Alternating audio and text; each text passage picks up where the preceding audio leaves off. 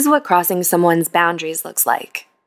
You might think it's not that bad, or not that harmful, but whether intentional or not, some sort of permanent scar or damage can be left behind.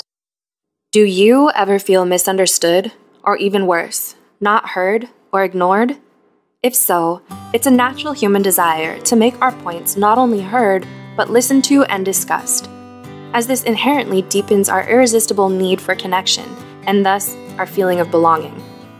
This also means we generally desire to steer clear of perceived unhelpful conflict, and leave conversations feeling content or fulfilled. However, sometimes interactions don't proceed as smoothly as you want or imagined, making relationships difficult territory to maneuver. In this video, we want to talk about the 5 reasons why boundaries are important, and how to set them. If you're someone dealing with this scenario, whether at school, home, or work, we hope that you can utilize these methods to set healthy, or at least healthier, boundaries for yourself. 1. Your emotional health is linked to boundary setting.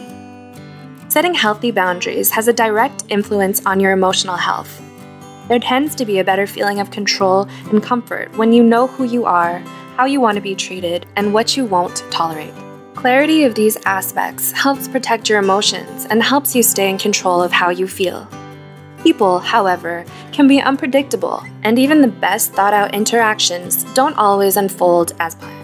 So giving yourself a backup plan or outline of how to respond should an interaction go awry is important to maintaining that clarity and control of your situation. This maintenance will help you feel calmer, more confident, and protects your self-esteem when situations with others become difficult. 2. You deserve to be heard and understood. You are the master of you, and thus can allow yourself to feel whatever you feel regardless of outside input. You matter. Your feelings and emotions matter. You deserve to be loved and understood. We have the desire for others to understand us, or at least acknowledge our perspective, due to that wired need to be loved and to belong. This desire is intensified when the person is someone we care about. According to Psych Central, healthy boundaries don't always have the same optimal delivery methods. For some, it depends on clear-cut dialogue. For others, being direct is important. Being specific or direct about how we feel is key. This includes sharing our feelings even if we think the other person won't fully understand. It includes standing up for ourselves. These actions enable us to take part in open, active communication, which fosters deeper understanding and a healthier bond. 3. Sometimes situations call for assertiveness. When someone's being pushy or even aggressive, it's hard to apply the standards you set based on your boundaries, but assaults to boundaries threaten the self. Things like ridicule, contempt, judgment, and forcefulness are harmful to our emotional well-being. You deserve respect. This is when assertiveness comes into play. It doesn't mean meeting aggression with aggression. Instead, it means setting healthy boundaries and saying no when you want to, and sticking to your strongly held beliefs, and acting in a way that is in your best interest.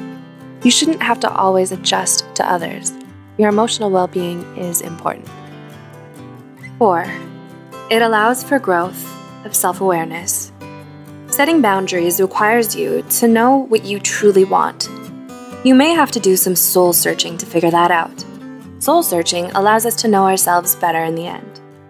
Boundaries also allow you to realize that you alone are responsible for your own happiness. No one can mind read or guess what you truly desire with complete accuracy. An example is a situation where you want some space. You can calmly express that in words to the other person. To expect someone to just know without adequate communication is unreasonable. Understanding your boundaries will lead to understanding that you need to communicate or ask for what you want and need. 5. When you're able to communicate your wants and needs appropriately, your relationships with others flourish. For example, partners who are open and honest with each other have a better understanding between them. They know better what upsets their partner and where their limits lie. This enables a happier coexistence all around. The website Break the Cycle posits that setting healthy boundaries in relationships allows both partners to feel comfortable and develop positive self-esteem. Furthermore, with boundaries, you grow to realize that you are whole and good in and of yourself. While a partnership can be a positive enhancement, you're capable of surviving without it. No additional pieces needed, maybe just wanted, like a bonus. Establishing boundaries is overall conducive to healthy and sustainable coexistence with others, maintaining positive relationships. It's also an important part of staying mentally healthy. If you struggle with interpersonal relationships, whether they be with your boss, partner, or your parents, perhaps the situations can be rectified by examining your boundaries and how you uphold them. Do you agree with the points explained in this video? Let us know in the comments below. Don't forget to like and share this video with someone who might benefit from it. And as always, thanks for watching.